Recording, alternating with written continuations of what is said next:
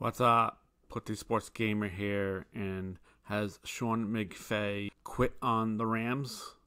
It looks so. McVay breaking. Sean McVay, future in limbo, is coach quitting. Coach Sean McVay has leaked to ESPN that his Rams future is in limbo, which is simply a marshmallow soft way of saying that his circle is trying to suggest it to the audience that he might want out. He has earned the right to do as he pleases, even if he's under contract to 2026. So he won the Super Bowl with the Rams with Sam Bradford. Amazon was throwing a ton of money at him to quit the Rams and join them for their football on Thursday night. The Rams, in turn, opened up their checkbook and gave him a contract extension until 2026, paying him $15 million a year to coach the Rams. He decided to stay with the Rams, and he has a contract to 2026. But now he's speaking in code, saying he wants out.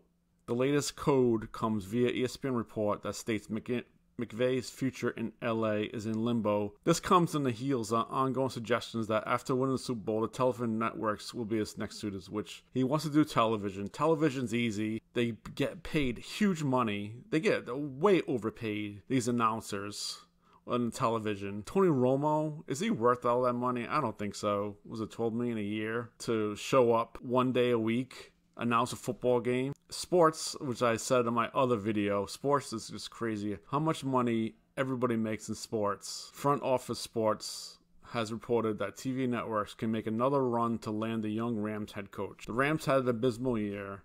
I would expect the networks to call McVay and gauge his interest again. I'm sure some already have, and I'm sure he already has been contacted. I'm sure he's made his decision.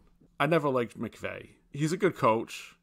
Obviously, he's a good coach. Let's look at his record. He started off basically Tampa coach and assistant, but then he went to Washington as an offensive assistant coach and tight ends coach, offensive coordinator.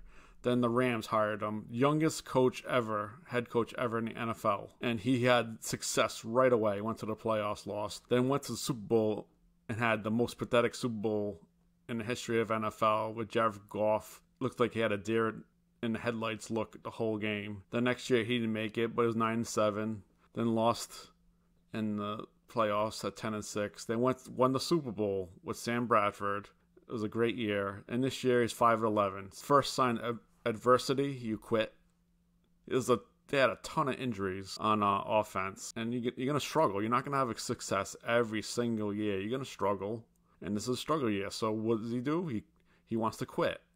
Like a little baby, he's an arrogant fool, and he wants to quit. So the Rams, they're likely to be gearing up for a rebuild. So here's one that they have begun without a first-round pick till 2024 due to blockbuster trades that made them in the name of winning the Lombardi Trophy. So teams make sacrifices. They trade their picks to get these big-time players to make a run to the Super Bowl. It's happened over and over again. They did it, so they're not going to have that many picks. This says, if the rumors of McVay being tired and not wanting to endure a rebuild, then there's money to be made in broadcasting.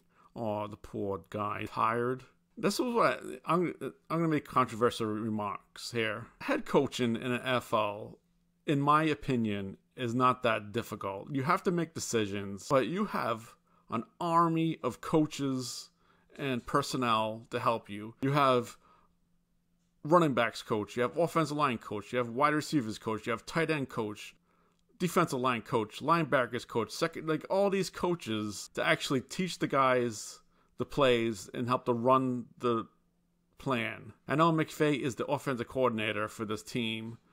I'm sure he has an offensive assistant to help him out. But it's way overblown that these head coaches have such a difficult job and it's so tiring. Yes, they spend a lot of time in the office, mostly because so they don't want too tough things. They stay in the office all day and all night. And who knows what they're doing? Yes, they show up for the 2-hour practice and look and see what the players are doing. But what else do they do with their time? While the other players are in team meetings with the specific coach for their position. And they're probably the head coaches in the office doing who knows what. Just like the president of the United States. Everybody says they're tough. But you have thousands and tens of thousands of people helping you out in their job. All they gotta do is make a decision here and there. and read from a teleprompter for a speech. Anyways, I'm probably going to get slammed for these remarks, but I just want to say, like, this is way overblown. That's very tiring to be a head coach. Look at Belichick and look at Carroll in Seattle, and they're like in the 70s still coaching, and they love it. They're not going to quit in their team like McVay. So look at what the Rams did in their checkbook. McVay is third on the list as top 10 highest paid coaches in U.S. sports. Third. Does he deserve it? He's been to 2 Super Bowls, won 1, but I doubt he deserves to be up here with these coaches. And it's weird that only one coach is on a top 10 list that doesn't coach football, Popovich. I think he's going to be done in San Antonio. San Antonio's basically given up on competing. They have a college team out there competing.